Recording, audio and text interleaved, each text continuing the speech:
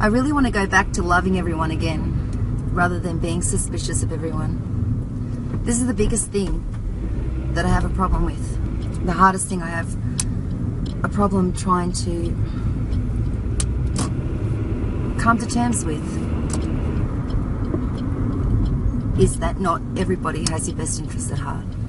It's fucked up my worldview.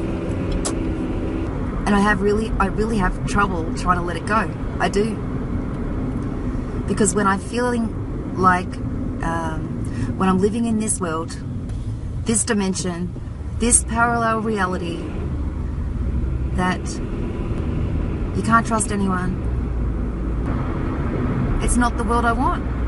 I don't want to be immature about this, but it's not the world I want. My heart doesn't want to let go of that. Even though life is showing me. Even though life is showing me. Even though life is showing me the truth. And I keep trying to form some kind of worldview that makes sense to me, where I can keep love and trust in there. Because without it, life is empty, life is dark, life is fearful. I don't like your world, pretty much. I know that from personal experience that we can't ignore the shadow within all of us.